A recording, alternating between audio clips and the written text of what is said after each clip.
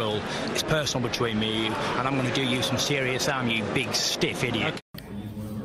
The Untouchable True School Sports Empire proudly presents something the boxing game's been missing. Hey, what's going on? It's your boy BT, and I came here to talk some boxing with the thousands of True School Sports subscribers. Now, you see it?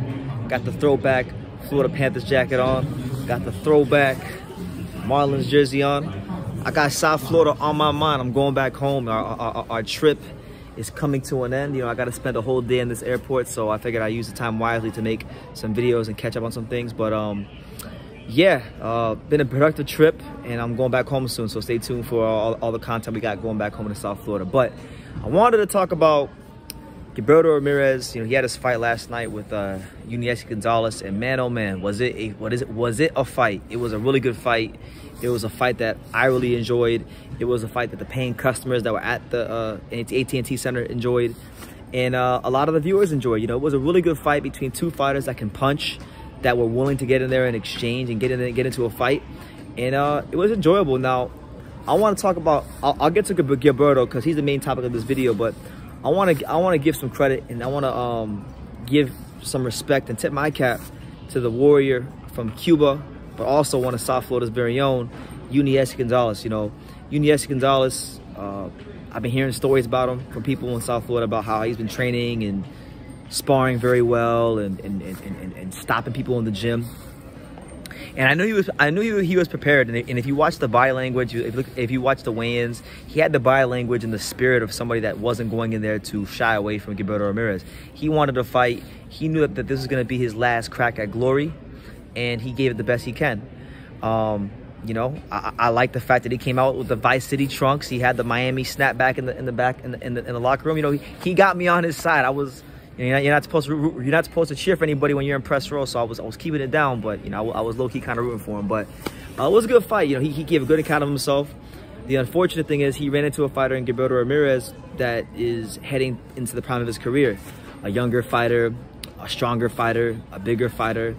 But it was a good fight because Yunieski was so good that he had to make Gilberto Ramirez show that extra bit of quality. He had to show some things in this fight that he hadn't shown before. And it's funny because during fight week, I was talking to a lot of people, and a lot of people, here in Texas, they were thinking that this was going to kind of be like the Sullivan Barrera fight, because there were some similarities to Yunieski and Sullivan Barrera. They're both not the fleetest of foot. They're both not that fast.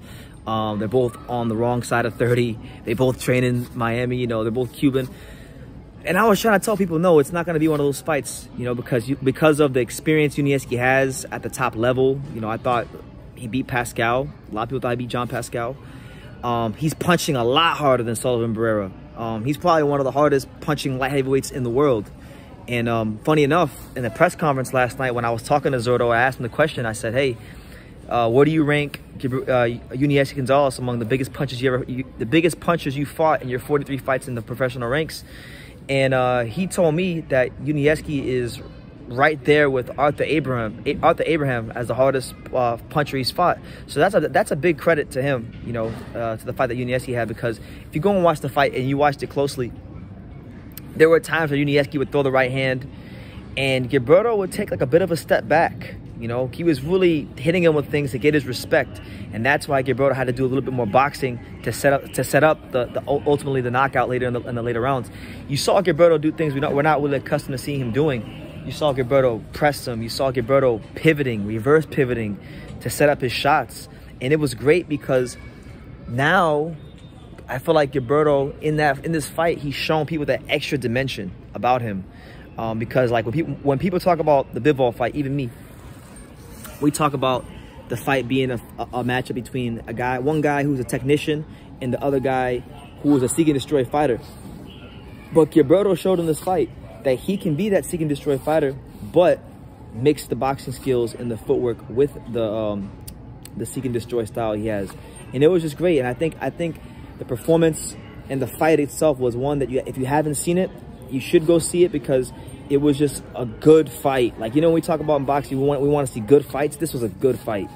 It was a fight. It was a fight where we had one guy who was trying to get bigger fights versus a guy who was in desperation mode, knowing it's the last probably big opportunity he's going to get in his career, or one of the last big opportunities he'll get in his career.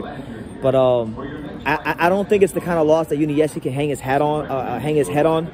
You know, he performed well. He gave a great account of himself. If he wants to continue boxing, I'll love to see him get in there with some guys in the lower part of the top 10, top 15.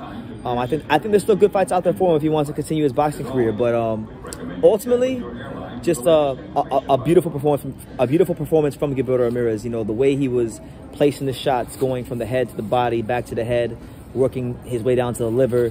When he got the stoppage in the 10th round, you know, you're just seeing a lot of qualities from him. And Gilberto Ramirez, he's showing you the boxing skills, he's showing you the craft, he's showing you the power, he's showing you the stamina, he's showing you the resilience, he's showing you the determination in the ring.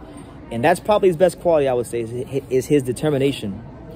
You can hit Gilberto Ramirez with big shots, like Yunieski Gonzalez hit him with some big shots. I mean, the kind of shots he was hitting Gilberto with, I think would have put most light heavyweights out or down at least. But Gilberto remained composed, and Gilberto remained very unfazed and very determined in the pocket. So overall, it's the kind of performance that where if you're looking at Gilberto versus Bivol, I mean, I don't know, man. I used to favor Bivol. Then, like, as I studied the tape, I was thinking it's more of a 50-50 fight. Now I'm really starting to kind of favor Gilberto, because I think Gilberto has the footwork, the pivots, and the seek and destroy style to get past the Bivol jab and control the tempo and the pace of that fight. And if he can do that, you can beat Bivol. So that's the #1 fight in boxing I want to see next year. Hopefully we can get it. But yeah, man, with that being said, you guys, let me know what you think. What did you think about Gilberto Ramirez versus Yunieski Gonzalez? And how do you think Gonzalez performed? And do you want to see him fight anybody at light heavyweight? And if so, let me know in the comments. Let me know after that performance, you know, like, do you think Gilberto has less or more of a chance after you guys saw that? Drop your comments down below. Make sure you take the time to subscribe. And like I say in every single one of these videos, you can love me or you can hate me, but I'm just a kid from Dania. You know what I'm saying? South Florida, stand up. So until next time, take care, guys.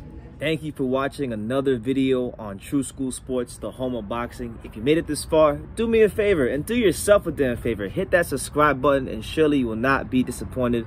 You know, True School Sports bringing you the latest and greatest, the untouchable, you know, boxing content, interviews, news videos, breakdowns, live fight reaction extravaganza. We've got a great community of people here, boxing fans all over the world, from America to the UK to Australia, and on and on and on. So join the empire today. Hit that subscribe button. Take care and God bless.